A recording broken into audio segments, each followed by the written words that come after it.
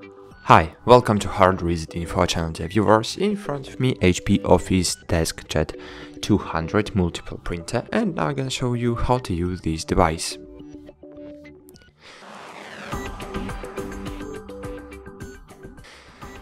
So, in the complete with this printer we have the battery, we have the power cable, and we have the cable to connect it using USB to your PC.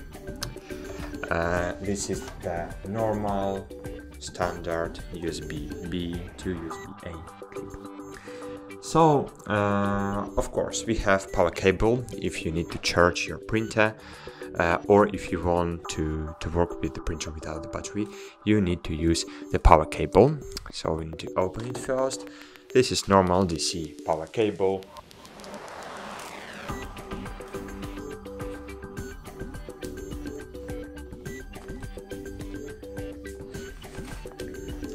Okay, great.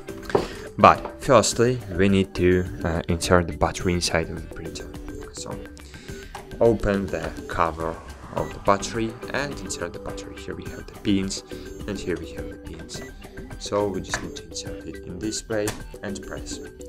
Great. If you want to remove the battery, you need to press on this button and then remove it.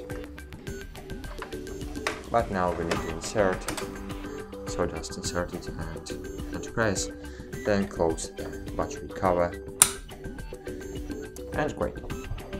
And if you need to charge your printer, you need to connect this power cable to the power source. Wait for it. It was not the power source, it was the lamp. Wait a while, and great. Connect it, and then connect this cable to the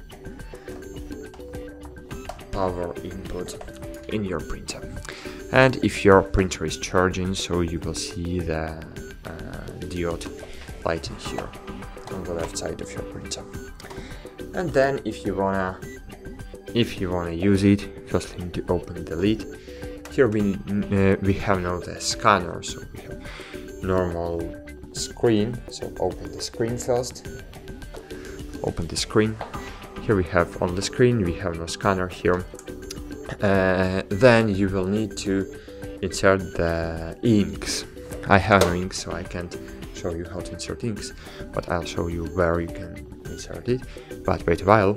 Then you need to click on the power button to power on your HP Office Jet printer.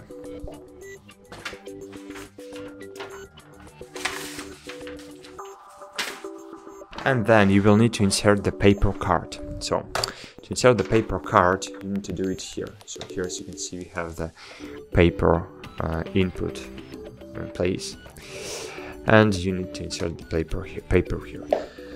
As you can see, printer asks me about installing the inks, but I have no inks right now, so I can't show you how to do it. Okay, I have inserted the paper. Click OK. So unfortunately I can't do something with this printer when I have no inks. So now I'll show you just how to insert inks without inks. So when you will power on the printer and when you will open this lid,